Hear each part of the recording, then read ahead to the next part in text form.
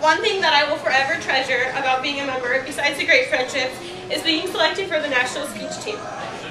Quite similar to her, I was not sure what PRSSA was and I didn't know what I was getting myself into.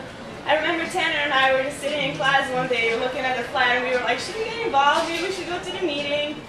I would say my favorite campaign that I worked on was the Random Acts of Kindness with Shanae and Kristen.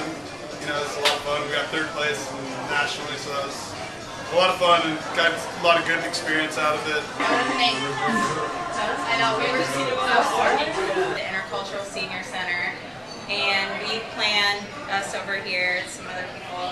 We planned the Dia de los Muertos event, which is their biggest event and fundraiser, and it kind of commemorates family and friends that have died, and it's big in the Mexican culture. Many people join student organizations like Maverick PR because they believe it will do something for them. Oftentimes paying the dues, getting the t-shirt, filling that hole in the resume. But what they don't realize is that you reap the most benefits by giving back to the organization. It transformed me from a girl kind of floating through college to a serious student with a purpose and a newly found passion for PR. I will forever hold these friendships along with all of the amazing professional opportunities I've had in Maverick PR dear to my heart.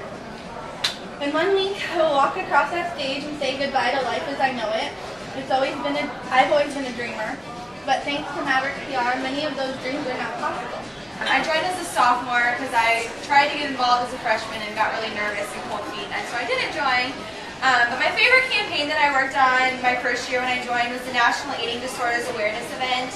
I was asked to help to do this by the president at the time, so I was really excited to get involved and just kind of humbled that someone that was the president at the time had asked me to do this. I really enjoy this event because it's something that many college students face, and I think it was a great issue to bring to UNO's attention, and I've had friends in the past that have dealt with it, so I think it was just something really good to take to UNO and kind of give people information about it. That was like our first ever thing. It was our social.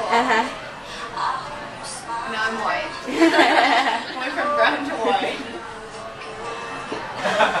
Sexy. I liked it my friend.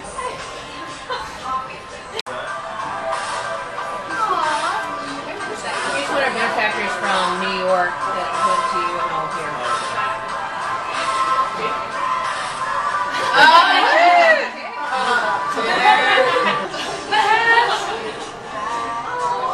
Myself professionally with truth, accuracy, fairness, and responsibility to the public, fellow members, and to the society, to improve my individual competence and advance the knowledge and proficiency of the field of public relations, and to adhere to the articles of the Member Code of